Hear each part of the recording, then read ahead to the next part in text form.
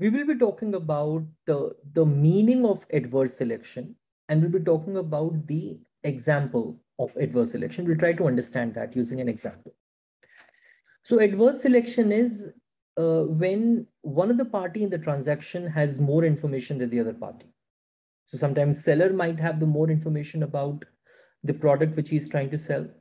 And sometimes buyers might have more information about themselves for the product which they want to buy. Typically, sellers have more information about the quality of the product which they are trying to sell. For example, the used car market.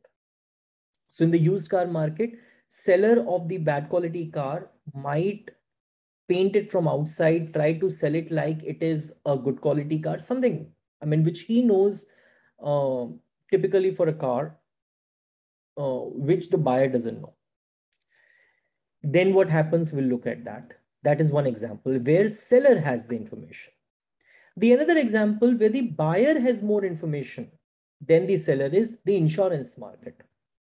So in the insurance market, what happens is that the buyer might have more information than the seller, because supposedly if I buy insurance, I might have an information about the diseases with which my body is fighting. I might have the more information about the tendencies which I have. So if I buy insurance more, if I'm going to buy, I'll have more information about it. And in case of adverse selection, what happens is that the high risk types, they tend to buy more insurance as compared to the low risk. So what is the way out of that? We'll be looking at.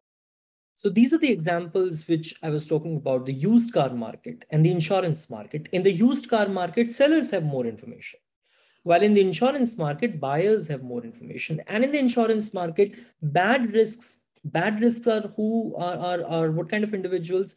Those individuals who are suffering from some kind of ailment, some kind of disease. They are more likely to buy insurance because they know that they will be using the hospitalization. They are going to have the problem later on in the life with their health. So they will be buying more insurance instead of the good types or the good risks. Achha, what you call as good risk for the insurance company? Supposedly, if you are a completely healthy individual and if you buy the insurance, you will be paying insurance premium anyhow, regardless of whether something bad happens or not. But then your risk of developing any disease is very low. So it is a benefit to the insurance company. So all companies are there to make benefits. All companies are there to make profits. So you are a good risk for the insurance company. But what happens in general is that the bad risks, they tend to buy more insurance as compared to the good risks, right? As compared to the good risks. Let us also talk about the moral hazard problem.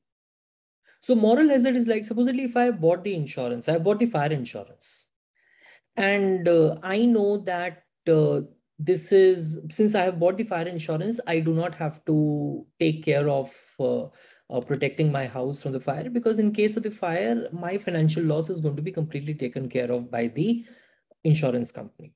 So I become somewhat reckless in my behavior. So I have not taken up any measures to protect my house from the fire.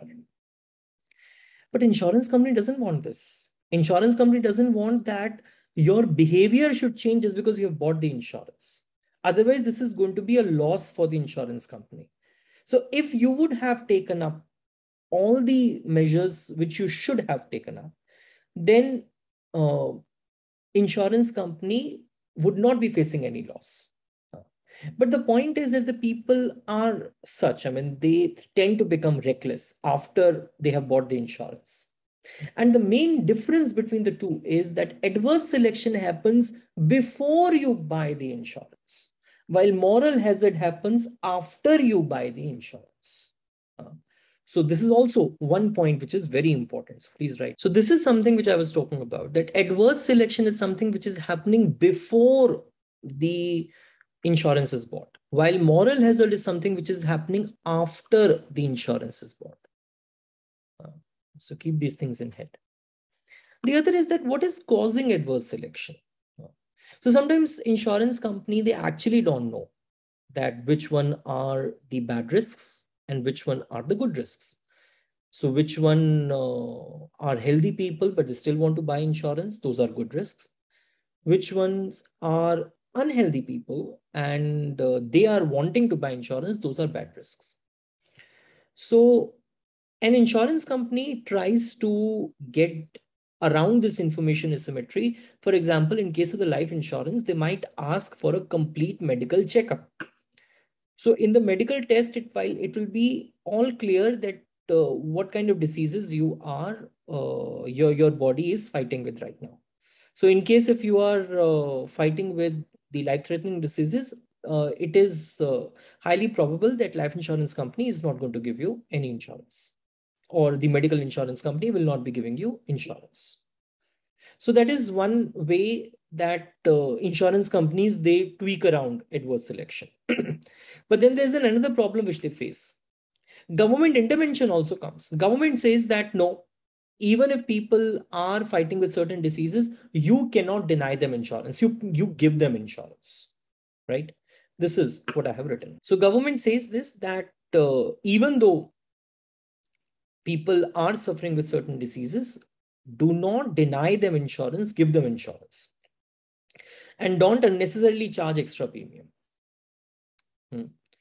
But then what happens is that in case if these insurance companies are going to charge the same premium, I mean uniform premium, and mostly bad risk people are buying insurance, so it is a loss for them.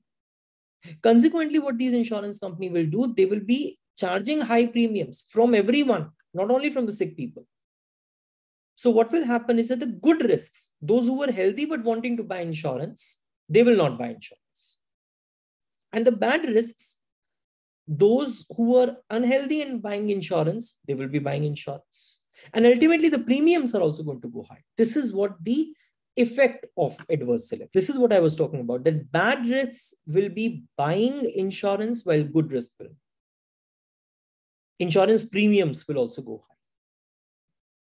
In the next class, we'll be talking about the adverse selection problem using a numerical example of used car market. So where we'll be talking about the lemons market. So I thought I would be completing it in this video, but I'll do that in the next one. Thank you, beta.